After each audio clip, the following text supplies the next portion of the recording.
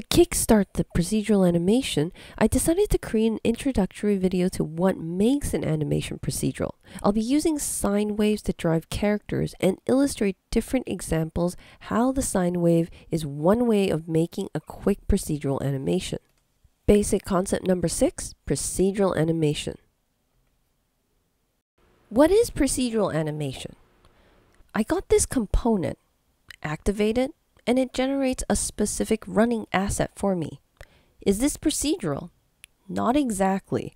In this running asset we got here, I can't feed in different parameters when activating, and there isn't really different ways of activating it. If I activate this component again, I'll get the exact same result. This isn't very procedural. What makes an animation procedural? If I had a different component that takes different parameters on activation, let's say a speed parameter, I'm going to give it a 1 for speed and trigger the activation. I get the exact same running asset again. Hold on. Let's try feeding it 2 for the speed and trigger the activation. This time, I get an animation that runs twice as fast. We got ourselves procedural animation. If I'm able to plug a formula in and get an animation out without doing manual tweaking frame by frame, I would say that sounds procedural. Say we got this magical formula that generates motion with a click of a button. Then we use this motion to drive our characters. Tweak this magical formula and we can generate a variety of different motions.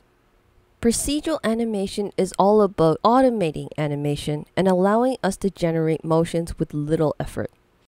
Well, that is, little effort after it's set up and working. It's like reading the fine print. The setup part may require a bit more effort. So what is this magical formula?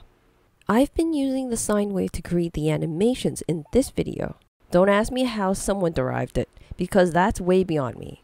But I can show you a ton of different ways of using the sine wave to drive character animations, like hand rubbing a surface, finger drawing a picture, hand waving, legs cycling, jumping, procedural walking, and the list goes on. All the animations are driven by sine and cosine waves. No manual keyframes. Well, except for the jumping one. But that is a combination with some manual keyframes and procedural motion path, which I'll get into more a little later. So what does the sine wave look like? It's a formula that looks like this. What does that do? Plotting the sine wave on a graph will look like this. If we continuously feed an accounting number into its input, which would be the stuff within the brackets, the x, each time the result that comes out of this formula, which will be y, and that returns a different result between -1 and 1. Why the range -1 to 1? That's just the natural behavior of the sine wave. That's what it does. The sine wave slowly increases towards 1, and then it reaches its peak value 1, it'll slowly come back down, decreasing to -1, and when it hits rock bottom -1, guess what happens? It'll slowly increase towards the peak value 1 again. Rinse and repeat over and over forever. That's the beauty of the sine wave. Because of its natural ability to repeatedly increase and decrease forever, we can use this to drive our animations because we'll know it'll run forever. We don't have to worry about the last frame or manually timing keyframes, but we do have to know how to use the sine wave for our purposes. So how does this sine wave become this? If we look at the graph, we'll see that the sine wave value results in moving up and down, but always between the values of -1 and 1. Later on, I'll show you how to manipulate this range so the sine wave can actually generate values beyond -1 and 1. But let's keep things simple. Just because the sine wave results in going up and down doesn't mean we can't map this to something that's going left to right. How do I make the hand wave left to right? We modify the x parameter values of the hand rig. If we put a value of 1 into the x parameter, the hand will go on to the left. And if we put the value to -1 in the x parameter, the hand ends up being on the right side. I wonder if you're seeing what I'm getting at.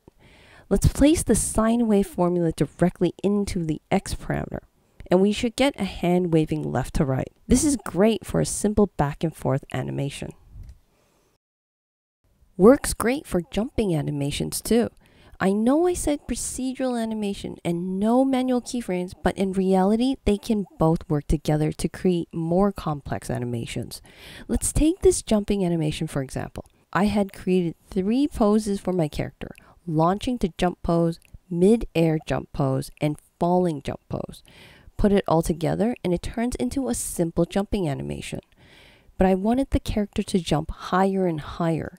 The keyframes did the body language and the procedural animation using our handy sine wave for the motion path. I'll dig into more details on how the procedural jump in the next video. We can also make things walk around. Let's apply the sine wave to a robot spider character. Throw in some sine wave motion to each leg with an offset. Each leg would be doing the exact same motion, the sine wave walk, but each leg would be walking the sine wave at different times. How do we apply an offset to the sine wave? Just add it to the input, the stuff within the brackets. Why add the offset to the input? Why not just add the offset to the end of the sine wave? Adding an offset to the end of the sine wave will change the natural values of the sine wave. Adding an offset to the input is more like shifting everything over. Let's look at it this way. Adding 2 to the input of this sine wave, well, wouldn't that just give you this one? Everything gets shifted over, but all the values are unchanged. So the left leg could be moving with the same sine wave motion, but there would be a lag compared to the right leg where I placed the same sine wave, but I also added an offset. Adding 2 to the input will not change the sine wave, only shift it to a different time in the sine wave, which it will eventually get there. That's the offset that I can use to time the spider robot legs for walking. Using this offset trick with the sine wave, we can apply it to hands to make 2 hands wave, and the offset will make the dual hand waving more believable. Just because you don't want both hands to wave robotically. In the next video, we'll start modifying the sine wave and add in some cosine waves to create circular motions. We'll explore different ways of modifying the sine and cosine waves to create complex animations without the need of using keyframes. And speaking of keyframes, I'll demonstrate how you can combine keyframes with procedural animation to push the complexity of your animations even further. Thanks for watching and sticking to the end.